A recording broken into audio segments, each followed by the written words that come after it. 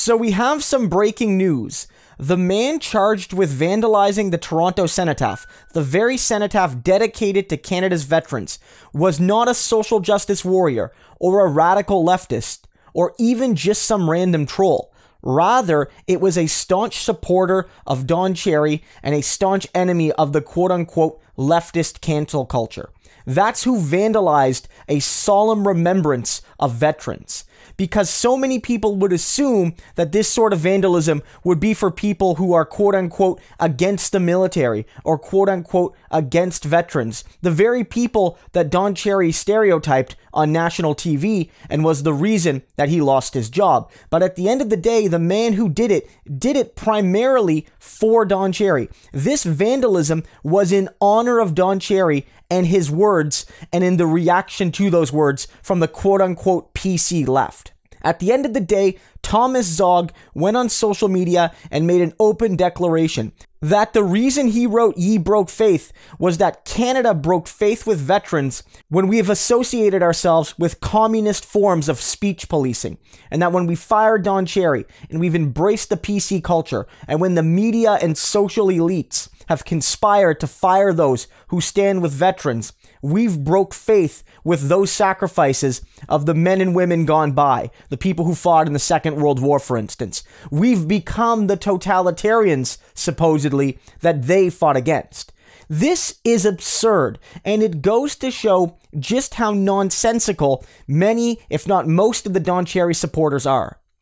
Don Cherry, what he did, harmed the military. It doesn't matter what Don Cherry did in the past to support soldiers. Don Cherry's remarks tried to create a deep division, tried to say that there are good Canadians, aka small-town white Canadians, and bad/disloyal Canadians, aka big city types, the you people, the people who come here, disproportionately racialized and immigrant.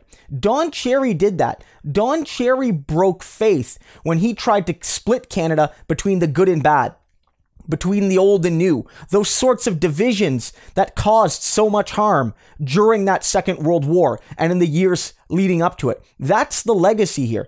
Don Cherry broke faith, and all his supporters broke faith when they chose to side with a man who attacked the real historical legacy of Canada's military, as well as the contemporary reality of Canadian society. And it's a delicious irony that the people who quote-unquote support the military and honor the sacrifices of the veterans, and maybe are the ones who are most likely to wear the poppy, feel it's their right to go and violate a monument dedicated to veterans of this country. All veterans, not just veterans who are right-wing nationalists, not just veterans who use the words "you people," not just veterans who are jingoistic warmongers, not just veterans who embrace a Fox News/Breitbart/Rebel Media view on politics, not just people like Thomas Zaugg. That monument belongs to all veterans of this country. And insofar as it's a tool for us to remember, it belongs to all Canadians. And no one should use that monument as a political statement, especially for such a regressive and anti-Canadian message. Now, you're going to hear from a lot of folks that this was a false flag operation, or that this was an agent provocateur, that this was a secret move by the left to plant somebody to vandalize the monument and claim they actually did it for right-wing reasons to allow the left the moral superiority of protecting veterans' monuments. You're going to hear that. You're going to hear that conspiracy. But this is an open and shut case as far as I'm concerned.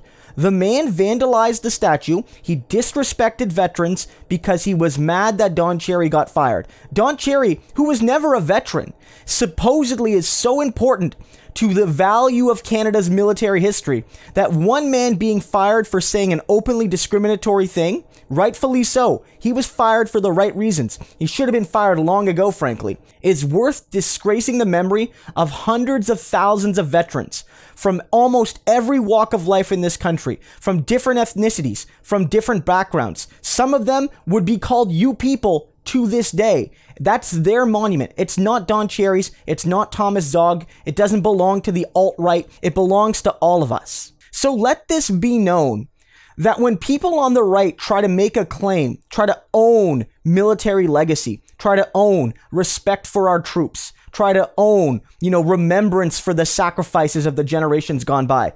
Remind people of this moment, because this effort here is emblematic of the hypocrisy of many of Canada's right-wing movements and individuals. It's never been about the veterans. It's about using veterans and using military legacies to serve their contemporary political goals. That's what it's always been about. And that's why it's so perfectly illustrative that a man who wants to use contemporary political debates about the anti-free speech left would take it so far as to vandalize a monument to veterans of all backgrounds in this country.